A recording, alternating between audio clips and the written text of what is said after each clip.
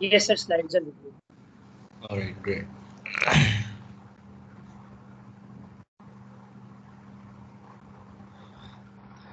So,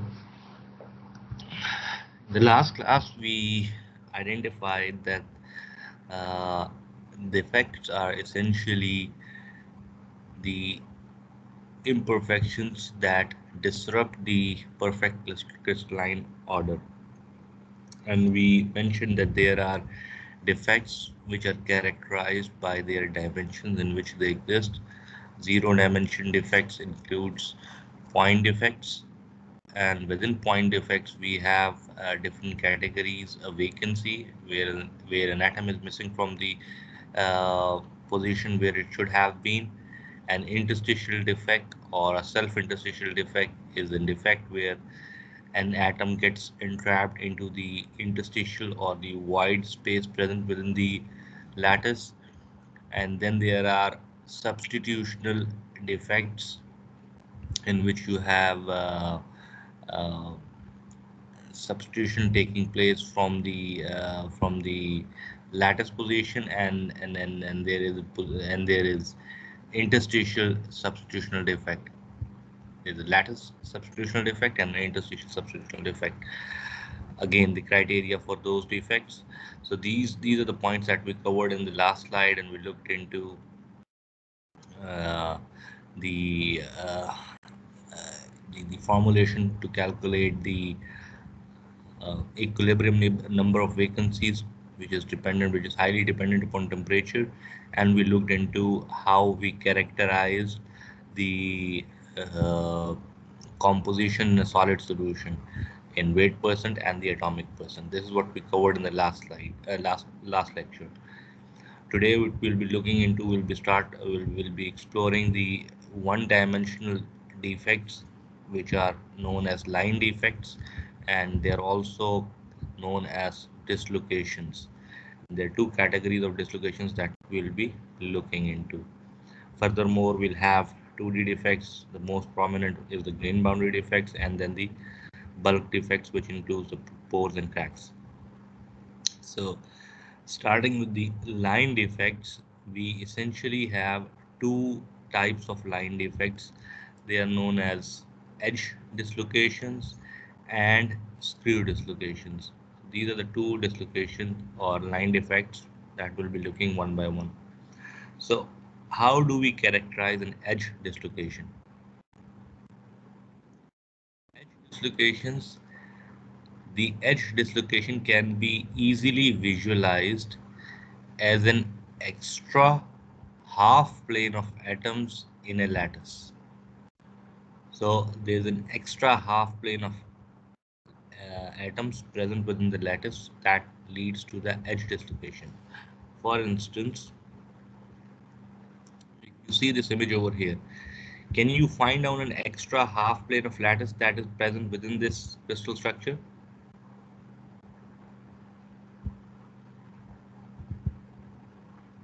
Actually, नीचे rows है उसके अंदर वही added है.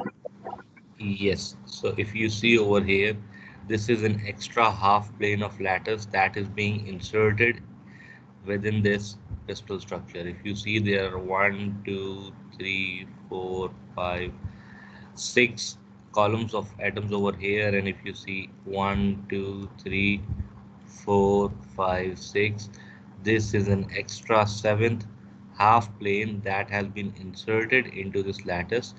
And if you see, this is a plane, an extra half plane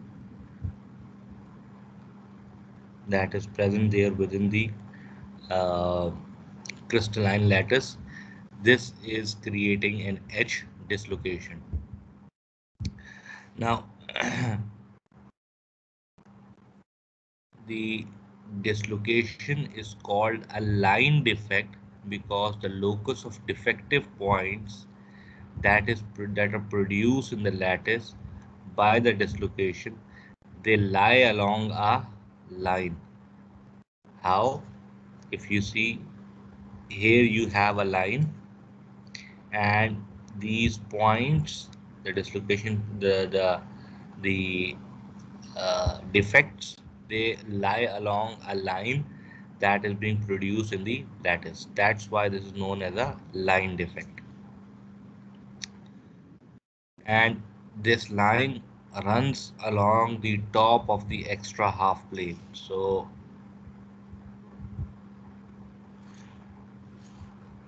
if we have a look at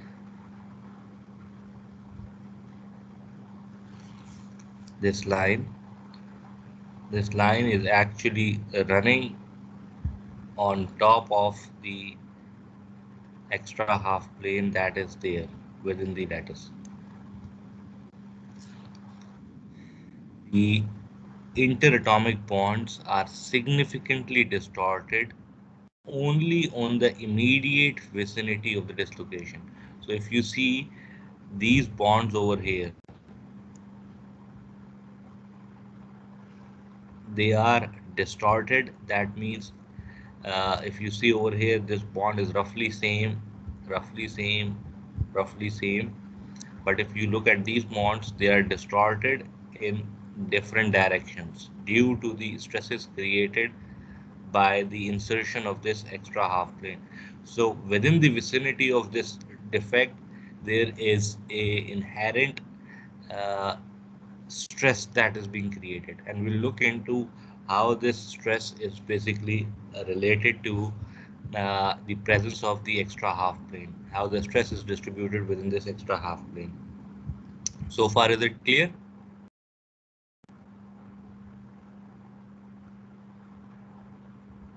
Yes, sir. Yes.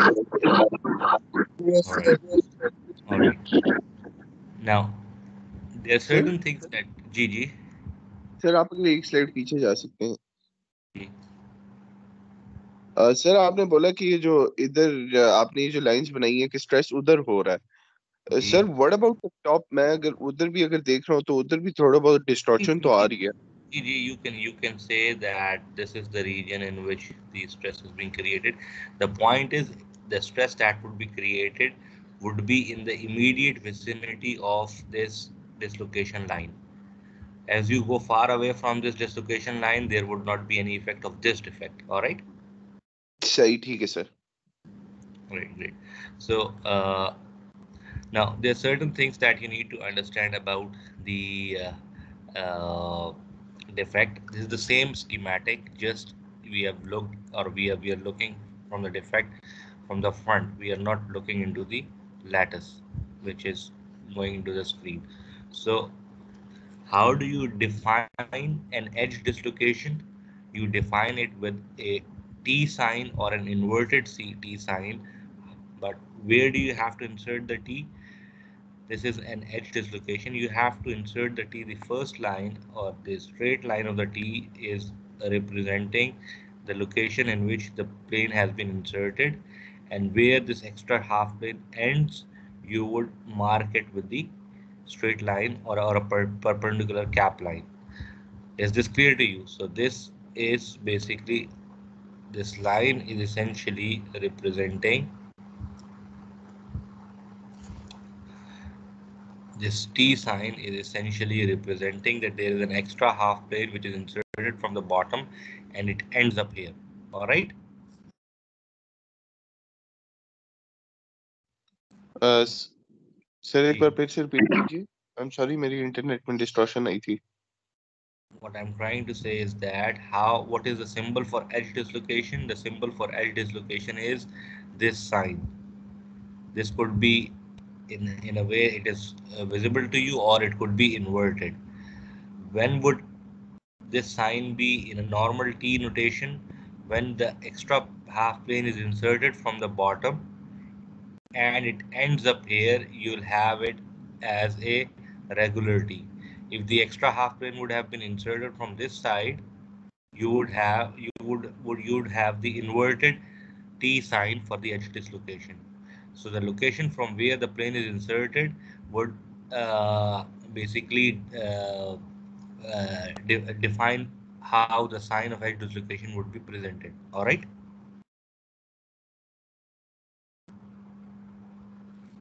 Yes sir. All right. Great. Now, what is the measure of lattice distortion? the measure of lattice distortion is basically defined by B, letter B, which is slip or Berger's vector.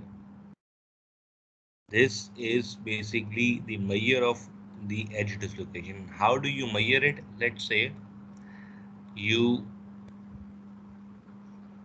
standing at this point and you have to move around the dislocation to close the loop. So let's say I am standing over here. I move one step to the left. So I am moving one step to the left, and then I am moving one step upwards and then two step upwards to two step upwards. All right, so far is it clear? Yes, sir. Then I move one, two, three steps to the right. All right. Yes, sir. Then I move two steps downwards. And then I move two steps to the left. Now, up till now, all the steps that I have moved, they would cancel out each other. How? These two step upwards would cancel out these two step downwards. These one left and two left makes three step left, and I have moved three steps to the right, they would cancel out each other. I am standing at this point and I started from this point. In order to move or in order to close the loop, I have to move one step to the left.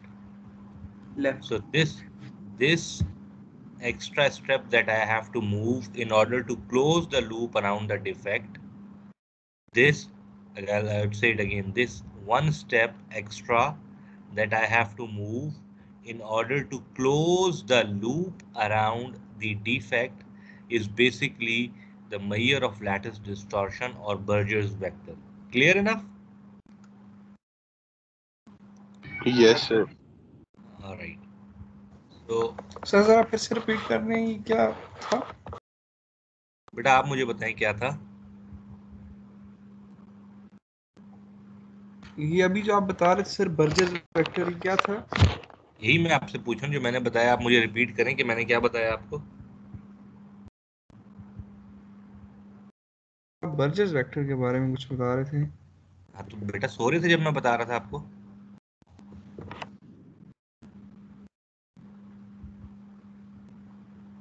How did I start explaining?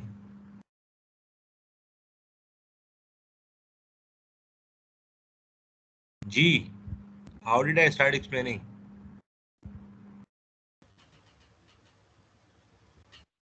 Sir मैं सिर्फ वो पूछ रहा था आखिर से जो आप क्या कह रहे थे कि सिर्फ हम इस जो है रेड वाले से ग्रीन वाले तक जाएंगे तो उसको बर्जर वेक्टर कहेंगे. मैं आप शुरू से बताता हूँ. आपको ये चीज समझ आई है? You understood that we started from this point where I have marked my sir वो समझ आ गया कि marker. आप कह रहे थे कि जो हम सिर्फ जितनी भी लेफ्ट और राइट डिस्प्लेसमेंट्स हैं एक दूसरे को कैंसिल कर देंगे और अप और डाउन डिस्प्लेसमेंट्स हैं वो भी कैंसिल कर देंगे. लेकिन आपने जो आखिर में जो कहा था ना बर्जर वेक्टर, मैं बताता हूँ. लेकिन अगर जब ये सारी कैंसिल हो जाएंगी तो हम कहाँ पे स्टैंड करें? अगर मैं यहाँ से move, this is the starting point. If I start from this point और मैं स्टेप्स बैलेंस करके डिफेक्ट के अराउंड मूव करके आता हूँ तो where would I B standing? यहाँ पे रेड सर्कल पे. Yes sir. जी. Yes sir. Alright.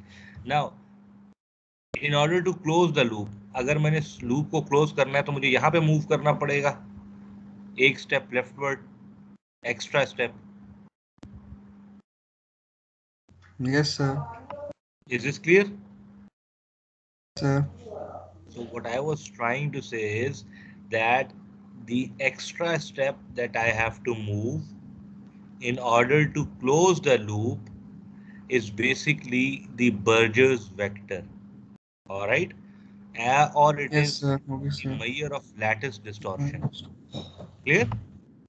Yes, sir. Yes, sir इसमें sir. लूप की डायरेक्शन क्लॉकवाइज लेना लाजमी है, क्या कहते हैं एंटी क्लॉकवाइज भी ले सकते हैं? ले सकते हैं, that doesn't matter. Burgers vector आप ये भी कह सकते हैं, ये आप ये भी कह सकते हैं, ये. Clear?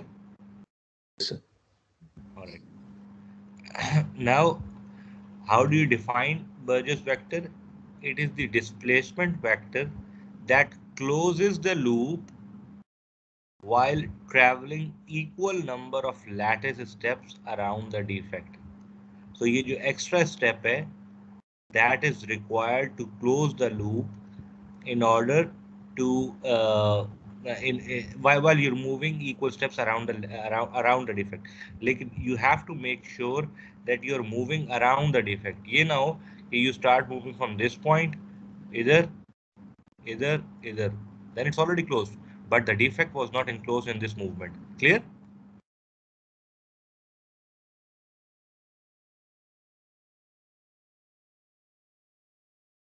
Is this point clear? Yes, sir, clear. Yes, sir. Yes, All sir. right. All right. All right. Then you need to understand that B, which is the measure of lattice distortion or Burgers vector, is perpendicular to the dislocation line. Your dislocation line is this line. All right. Here, if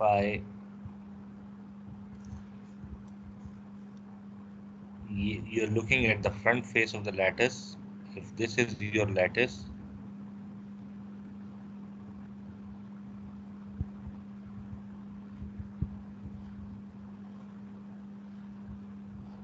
going deep into the material, so your Burger vector is essentially perpendicular to this line.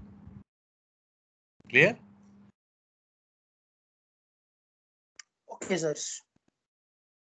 ये आपकी dislocation line है ना, basically screen के अंदर जा रही है, and this Burger vector would be essentially perpendicular to this line. Now, referring to the stress that is being caused by the presence of an edge dislocation. If now you see the sign,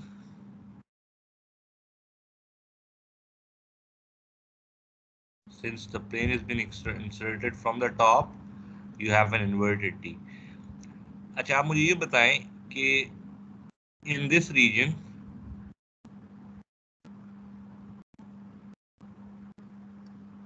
atoms, are they closer or are the atoms closer in this region? The upper region or Sir, upper region. upper region Bottom. में atoms जो है closer है. किसमें ज्यादा closer है? In upper region. अब Alright. देख तो upper region. और lower region में क्या है? upper में Further. Sir, far separation type है थोड़ी सी. ठीक है, they're far away in the lower region. All right. Clear? Yes, sir. So the upper region would have compressive strain, all right, as if the atoms are being compressed together, and the lower region would have the tensile strain, as if the atoms have been stretched apart. All right.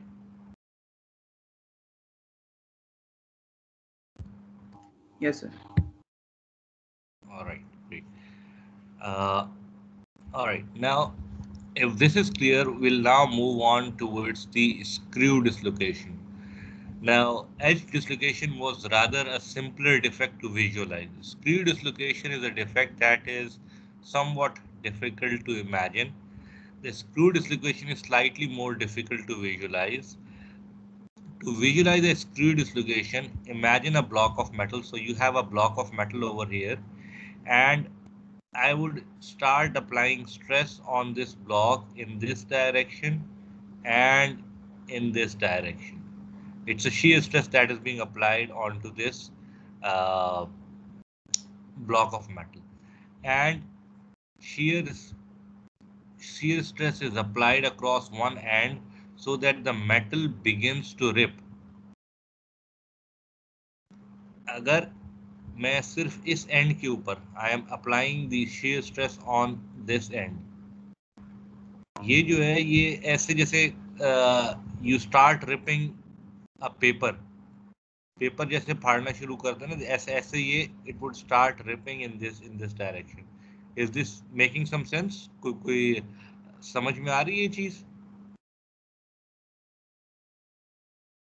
Sir इसका ये मतलब है कि हम ऊपर वाली plane को नीचे वाली प्लेन को इन ऑपोजिट डायरेक्शंस मतलब हम उसको फोर्स कर रहे हैं. फोर्स कर रहे हैं but only on this and.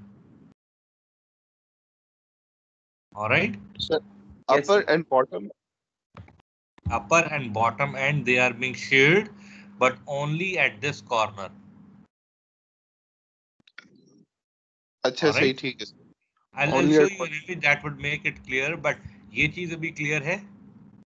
Is this clear to everybody? Yes sir. All right, so what would happen would be is that this would start shearing apart. Making sense? Now if you look at the image, is it making sense that this layer would move in this direction, this layer would start moving in this direction, and it would start ripping जैसे कि if you are tearing apart a paper, Aahista Aahista ये tear apart हो रहा है. Is it clear? Yes, sir. All right. Now if it is tearing apart, there are two surfaces that are basically separating. एक तो ये surface है जो कि lower surface है जो इस block के साथ है. All right, जो आपको नजर आ रही है. Is it clear? Yes sir. एक वो surface है जो कि which belongs to this block, और if you are standing over here and you look upwards, तो आपको सबसे पहली surface जो नजर आएगी वो surface होगी जो कि इस block के साथ है. Clear?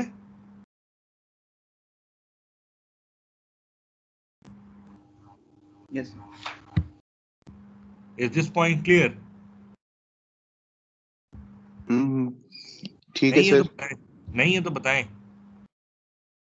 सर इसका ये मतलब है कि एक ही ब्लॉक का ऊपर वाला पोर्शन और नीचे वाला पोर्शन मूव हुआ है. बिल्कुल. Right now I'm just trying to make you understand that there are two surfaces, two separate surfaces. One of the surface is if you are standing over here at this green dot and you start looking upwards, तो इस block की जो ये lower surface है जिसको भी मैं दिखा नहीं सकता आपको, that would be the surface that you'll be looking at. That is one of the surface that is ripping. जो ये जिसकी आउटलाइन होगी जिस सरफेस की, अगर मैं ठीक है नीचे सर. ये ऐसे कर लूं तो ये सरफेस होगी जो कि अभी हमें नजर नहीं आ रही. क्लियर है? Yes sir. और दूसरी सरफेस जो है वो कौन सी सरफेस है? The other surface is the one that is exactly touching it. वो ये सरफेस है जो कि इस ब्लॉक के साथ है.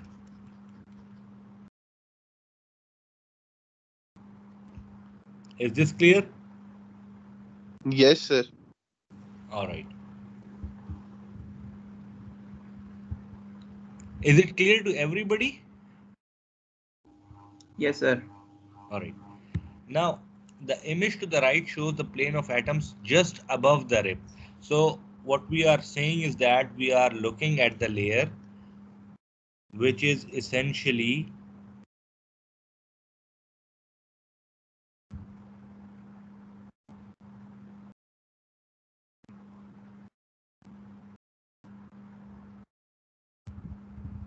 ये जो layer है, if you are standing over here and looking upwards, this layer is essentially shown over here.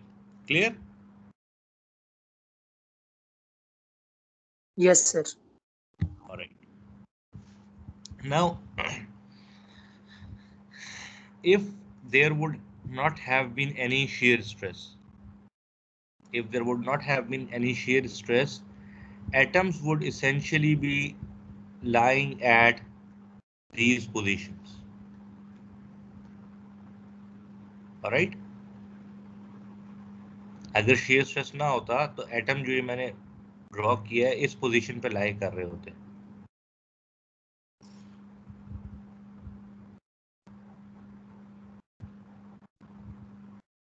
Is it clear or not?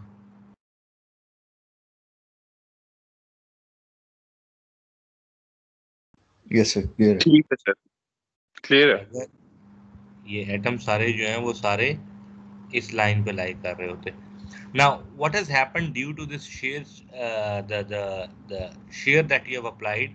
Some of the atoms which are appearing in this red color, or atoms which are appearing in the red color, they have moved a complete one step, complete atomic distance. These red atoms, they have moved complete atomic distances and they have acquired new positions. Clear है? Atom जो यहाँ पे पड़ा हुआ था वो एक complete atomic distance spacing move कर गया. Is this clear? Yes sir. Yes sir. और these blue atoms, they are the atoms which have not experienced the shear stress at the moment. Clear? Yes, sir. Yes And sir. and the green atoms are the atoms which are somewhere in between at the moment. They have moved from their original position, but they have not acquired a complete uh, atomic distance movement. Clear? Yes, sir. All right. Yes, sir. So it says the blue atoms represented the circles which the atoms which have not moved from their original position as yet. The atoms represented by the red circles have moved to their new position in the lattice and have re-established metallic bond. They have recreated their bond. And the atoms represented by green circles are in the process of moving. All right. Is this Yes. clear to you? The point is clear to you guys?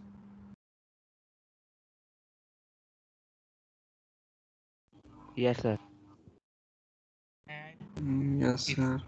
if I draw this line, the red line, behind this line, the defect there is no defect. Ahead of this line, you have the defect that has been created. So you call this red line as the screw dislocation line, and the symbol is this curly arrow that represents the screw dislocation. All right. Yes, sir. Now, how to measure the amount of screw dislocation? Again, as we measured in edge dislocation, it was a single step to the left. That was the Burgess vector. In screw dislocation, you would move around the defect in this loop. So I am moving from a region where there is no defect. I am moving from a region where there is no defect. I am moving in a region where there is defect and coming back to the same point.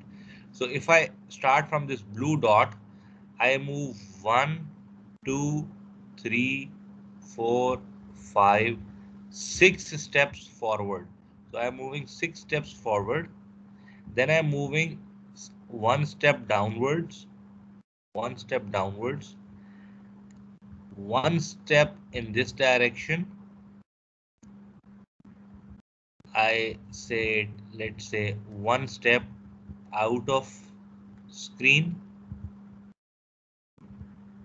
And again, I'm moving 1, 2, 3, 4, 5, 6 steps backwards. And then I'm moving 1 step upward. one step upward to close the loop. So 6 forward, 6 backward would cancel out, 1 downwards, 1 upward would cancel out. There is 1 step out of a screen that you're moving. That is basically the measure of your uh, uh, the measure of your screw dislocation. So this is the Burgers vector B, which is representing the amount of defect that has been created due to the screw dislocation. Clear enough? Yes, sir. All right. If it is clear, I'll stop over here and I'll take your attendance before we move on.